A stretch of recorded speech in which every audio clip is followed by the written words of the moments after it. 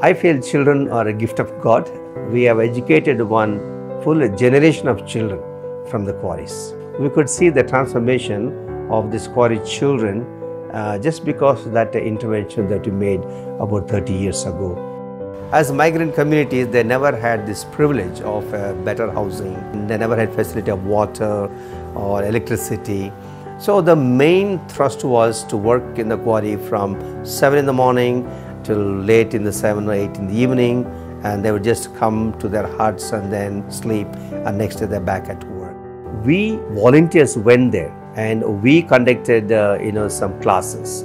We had some games and we gave them some snacks, and so we just made children happy. Many of them are employed in MNCs. Some opted to learn skills. They have also electricians. Some gone to nursing training. Some have become teachers.